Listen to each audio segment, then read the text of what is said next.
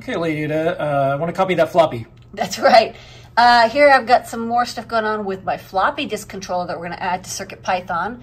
So yellow trace, as you can see, is the index pulse. It goes low, and then you see this like moving blue line. That's actually data coming out of the floppy drive. If I click the single button, you can see the data comes out, and it comes out as these pulses that are like, you know, they're supposed to kind of be like a PWM, but they're actually just very low pulses, and then there's a pull up to pull it up high. And you can see that the data comes in, you know, in various widths. And so that's actually the tough part of reading a floppy, is this is about 500 kilohertz. And the pulse width varies encoding the data. So over here, I'm actually doing something a little naughty. I'm not using a PLL. I'm actually just very, very quickly in a no interrupt loop, reading those pulses and printing out the pulse widths. And I'm gonna see if that's good enough to read data from a floppy drive. Okay. Nice Nordic shirt. Thank you.